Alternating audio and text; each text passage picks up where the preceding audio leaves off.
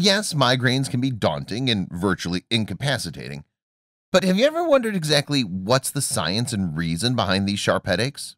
Well, in this video, we'll find out just that.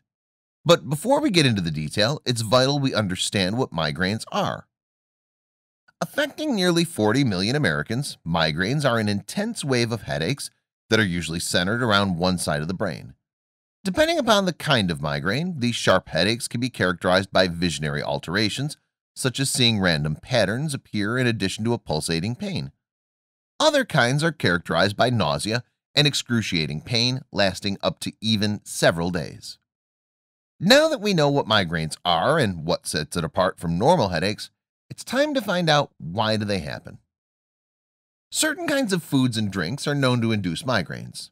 These may include foods with high salt content, processed foods, alcohol, and caffeine. Excessive caffeine intake has been one of the major causes of migraines. So next time you feel like having another cup of coffee, think again. So what do?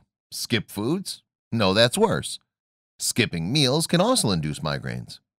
The best way to approach diet in controlling migraines is to consume a moderate and healthy diet.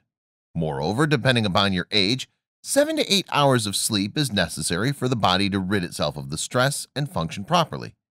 In fact, oversleeping or sleeping too little can harm you and is one of the reasons why migraines occur.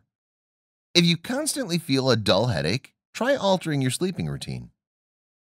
Women are most affected by migraines. Hormonal changes such as estrogen before or after menstruation can cause sharp migraines. Moreover, women during pregnancy or menopause are also at risk of facing intense headaches. Up to 90% of people that suffer from migraines have some sort of family history, so it's fair to say that migraines have something to do with genetics. So much so that one of their types of migraines, known as familial hemiplegic migraine, is a result of specific gene mutation. Some sufferers claim to have stimuli such as loud noises or bright lights induce sharp headaches.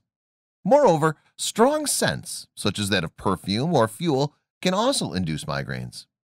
Other factors may include weather, stress, extreme physical activity, and even medicines. Now that you know what migraines are and why exactly they happen, feel free to leave a like and don't forget to share and subscribe.